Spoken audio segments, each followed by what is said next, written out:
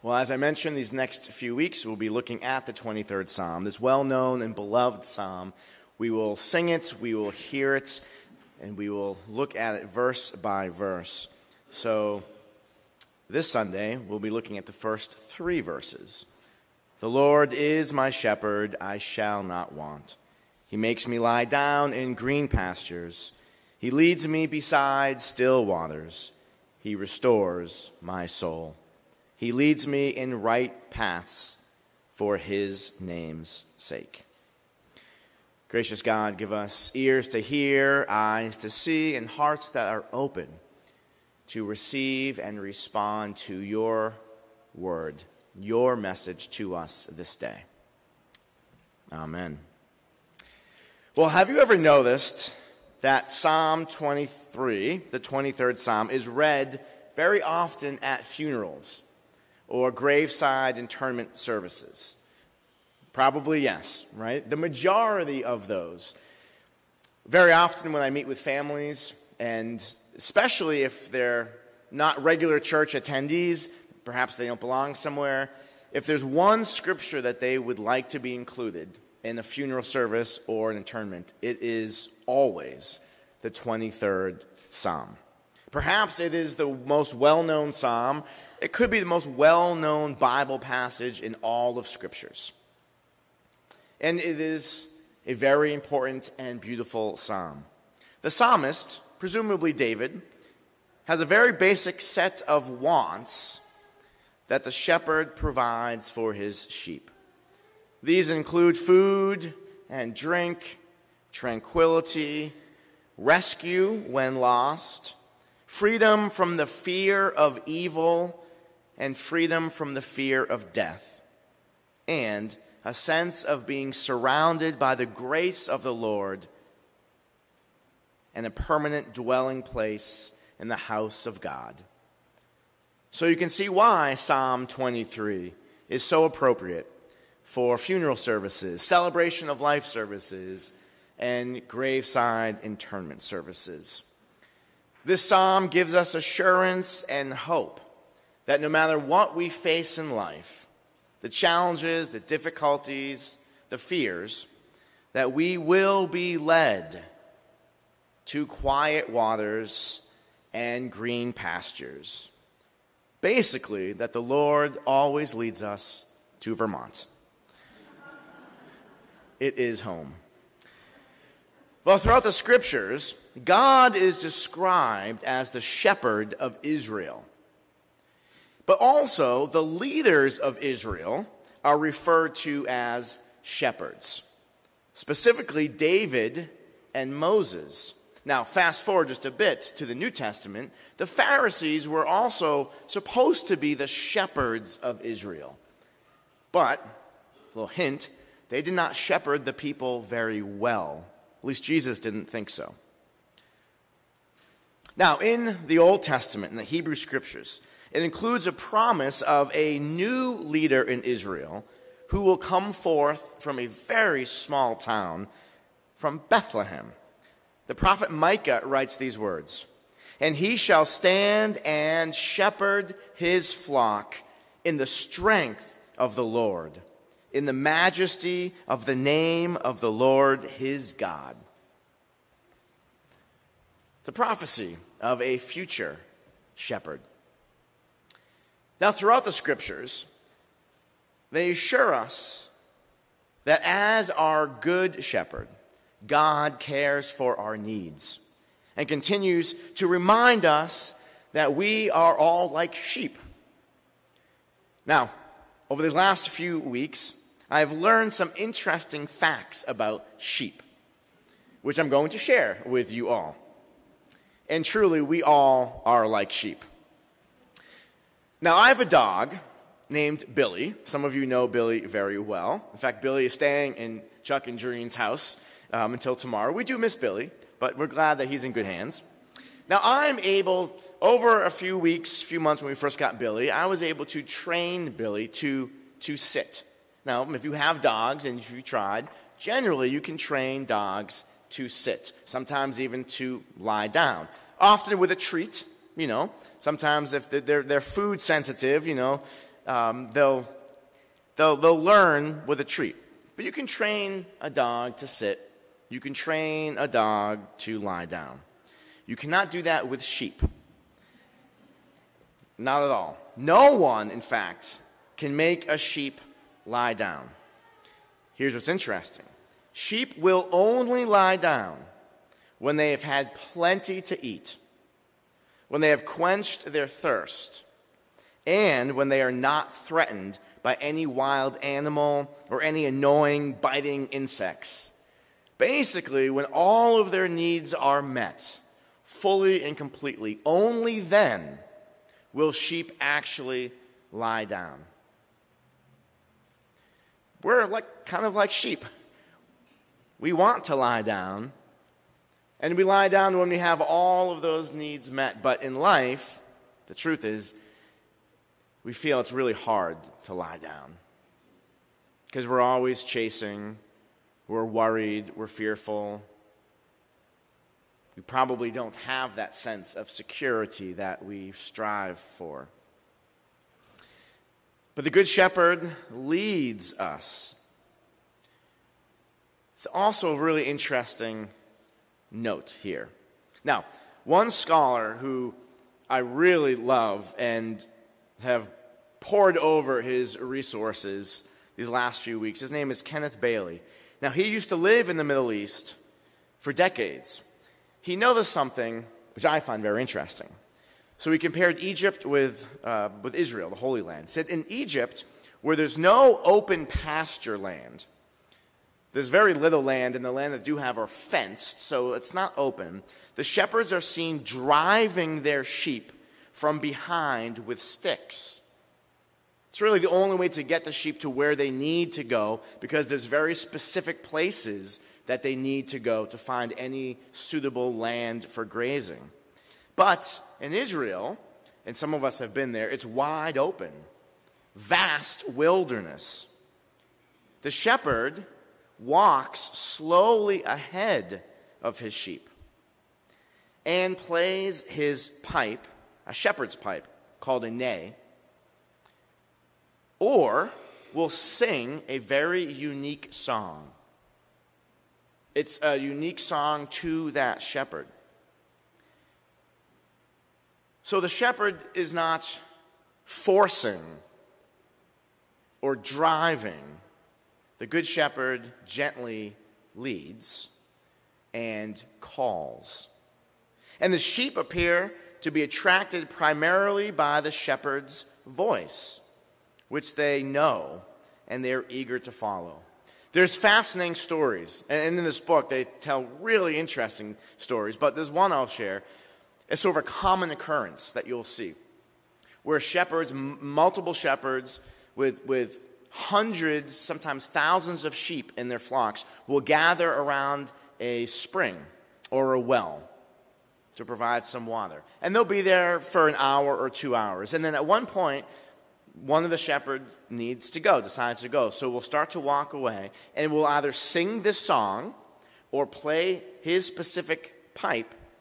And out of literally thousands of sheep, his sheep start to get away and follow, one by one. This is what happens. This is what sheep do. It's absolutely fascinating because the sheep really do know the voice of the shepherd. All the sheep have to do is hear the shepherd calling the voice or playing that very unique tune on a very specific pipe. And the shepherd leads and the sheep follow, because they also know that they're following a good shepherd. Now, here's something else that I learned. Sheep are afraid to drink from moving water, even if it's shallow.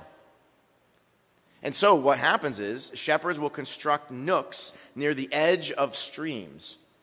Sheep will actually, and this has been documented, if there's a running stream, doesn't have to be massive, even this stream behind us. If it's running water, sheep will be moving up and down all day long until they can find some pool or some nook where the water isn't moving. Even when they're dying of thirst, they still will not go into moving water. But the shepherds will go out of their way to lead the sheep to a place of still water. Or if there's no place of still water, the shepherds will construct something to direct the water to where it needs to go so that the sheep can drink and be filled, quenched their thirst. The good shepherd will provide still waters, whatever the cost. Because shepherds know that the sheep need grass and water and tranquility to lie down. And about those words, to lie down, they're good words.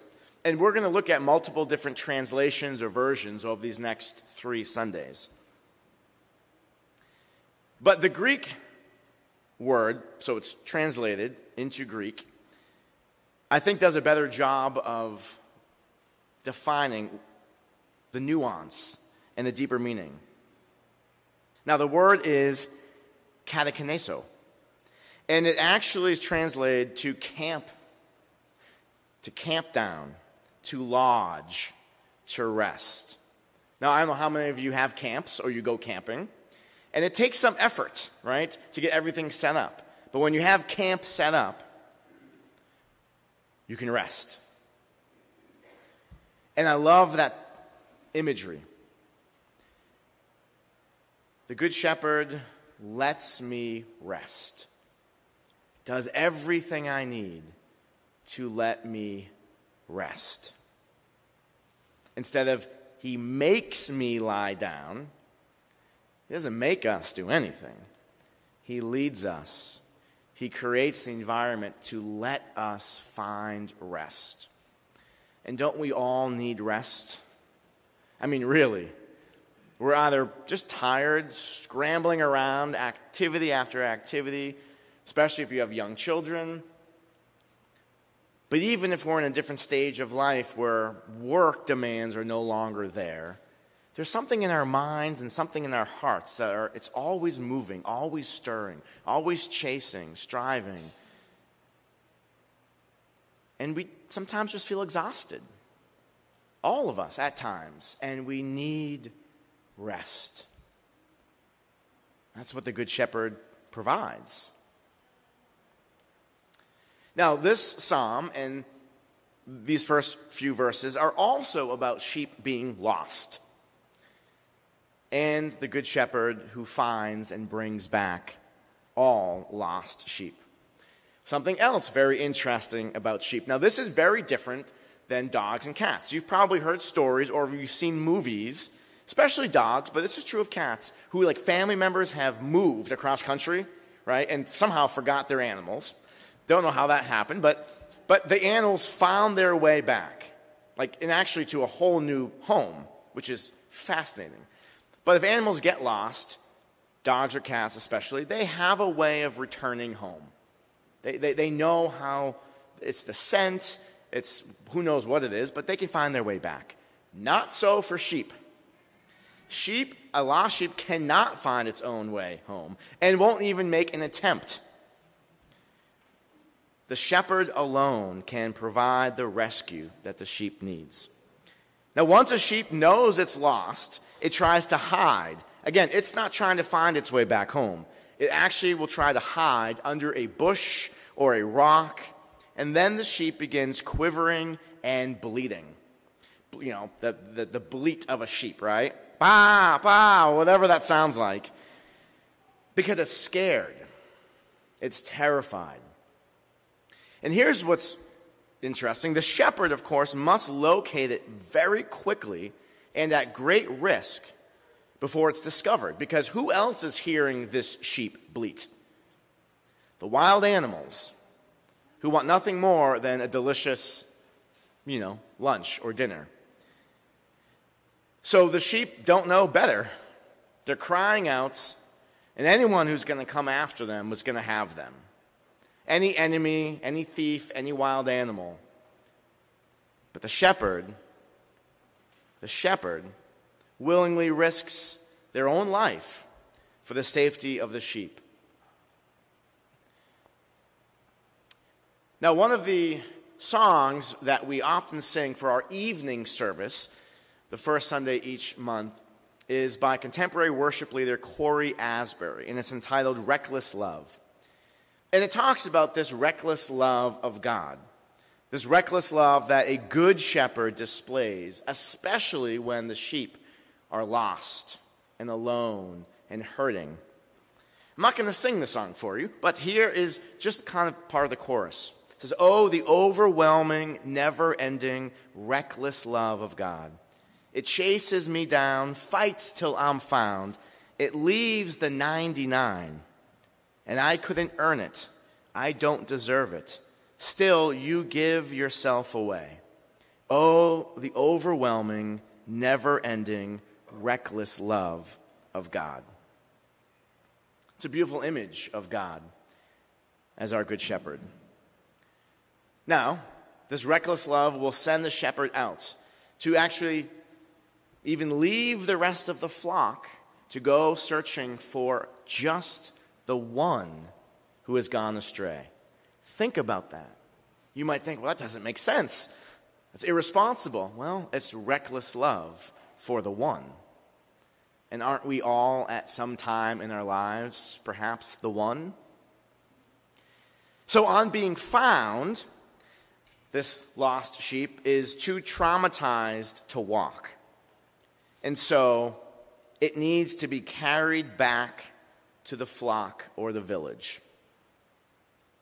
You've probably seen imagery of a shepherd or Jesus with a sheep. I got this in the Holy Land, carved of olive wood. It's a shepherd with a sheep, hunched over its shoulders. And more than likely, this was a sheep that was lost, that needed to be found and carried back home.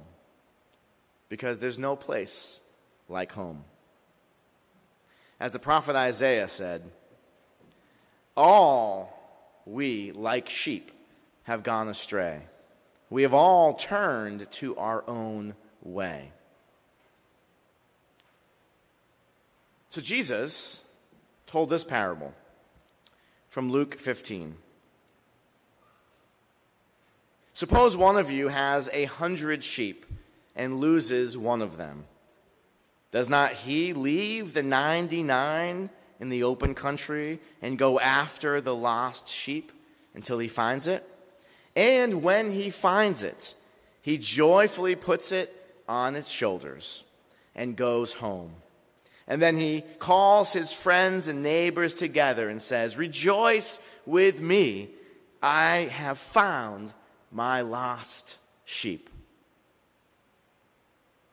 That's what the Good Shepherd does, always willing to search and rescue all of us. Because at times in our lives, we have all gone astray. We have all gotten off of the right paths. We know it. And that's okay, because even when we do, we're never left alone. Jesus comes for us. Now, in the wilderness, there are many paths and many trails, and one could say this is true about life in general. Now, many in the wilderness lead to dead ends, lead to places that have no green pastures, no waters at all. Many trails lead to rocky cliffs as well, where sheep are very often will literally fall off the cliff. So the Good Shepherd knows which paths are the right ones for us. The Good Shepherd will lead his sheep in the right paths, only the paths that will lead to good places, that will lead to health and wholeness and safety and security. The Good Shepherd leads us in right paths because of his goodness and his love and his mercy for all of us. The great hymn writer Isaac Watts set Psalm 23 to verse, and in 1719 wrote these words, "He brings my wandering spirit back when I forsake his ways, and on his shoulder gently laid, and home rejoicing brought me. And you see, all of these attributes that make a shepherd a good shepherd are the attributes of God, our good shepherd, and are found in the person of Christ. For Jesus himself said these words to his disciples, "I am the good shepherd." See, knowing about shepherding and shepherds and flock and sheep, as Jesus did, as his disciples did, as his whole audience did, they knew about all of this. They knew what made a shepherd and a leader good and not so good. And everyone wants a good shepherd because of what the shepherd provides. So Jesus says to them and says to us today, "I am the good shepherd." The good shepherd lays down his life for his sheep. The hired hand, who is not the shepherd and does not own the sheep, sees the wolf coming and leaves the sheep and runs away. And the wolf snatches them and scatters them. The hired hand runs away because a hired hand does not actually care for his sheep. I am the good shepherd.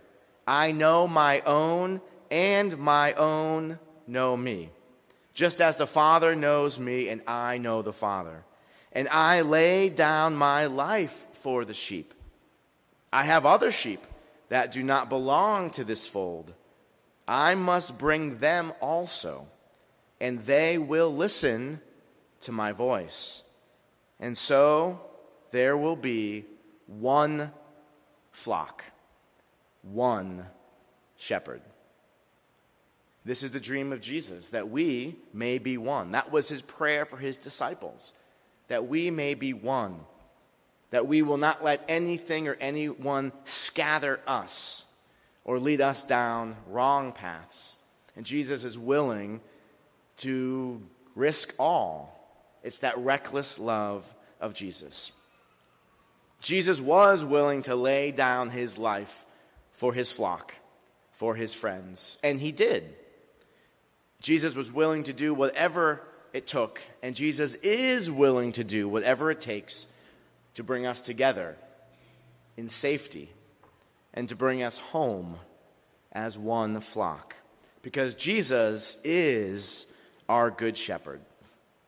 And in Christ, we find the nourishment, the refreshment, the tranquility that we desperately need in all of our days and all of our times of trouble. In our busy and often turbulent lives, when everything around us seems chaotic and not still and not quiet, maybe we are fearful of the unknowns or the future, or maybe we're unsure of which paths we are to take, or we're tempted to go down paths that we have a feeling may not be the best for us or for others. I want you to know that Jesus is there, calling to us with a note uniquely tuned to our ears and to our hearts. So friends, fellow sheep, flock, may we hear that song playing. May we hear the voice of Jesus calling our names, calling your name. And may we follow, knowing that he will gently lead us in the right paths to still waters where we can lie down and find rest, and our souls can be restored for his name's sake. Amen.